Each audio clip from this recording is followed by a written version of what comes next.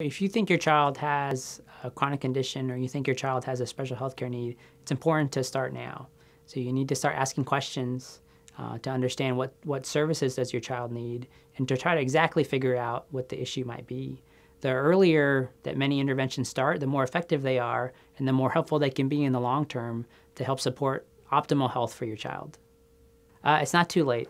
So we know that the first years of a child's life are critical to build a solid foundation for learning, but it's never too late. So it's always, or it's never too late to seek services and start getting help because everything can help.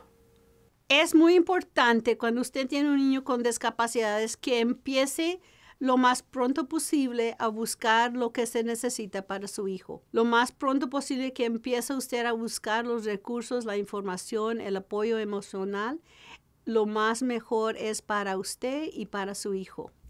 If you have an inkling or a feeling, a gut feeling, trust your gut feeling if you think there's something wrong, because chances are you're right. If you're afraid to speak with your physician or your physical therapist or whoever about it, don't be afraid.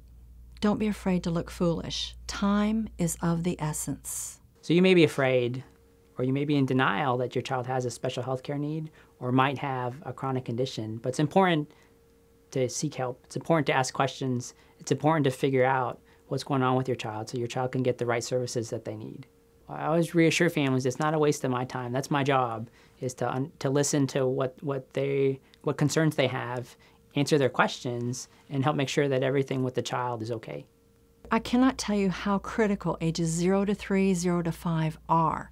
The brain is still growing, and while the brain is still growing, you want to do everything you can to help that brain grow in new ways. You want to challenge those nerves to do new and different things because it is possible to overcome many difficulties during this critical time of brain development.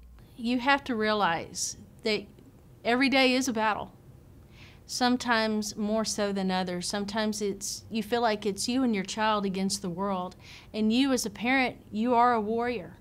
You're a warrior for your child. Slow and steady wins the race. An acute illness you get over in 3 weeks. Chronic is defined as something lasting more than 3 months, whether it's a disability or an illness. This is a marathon race. And so you need to think in terms of slow and steady wins the race.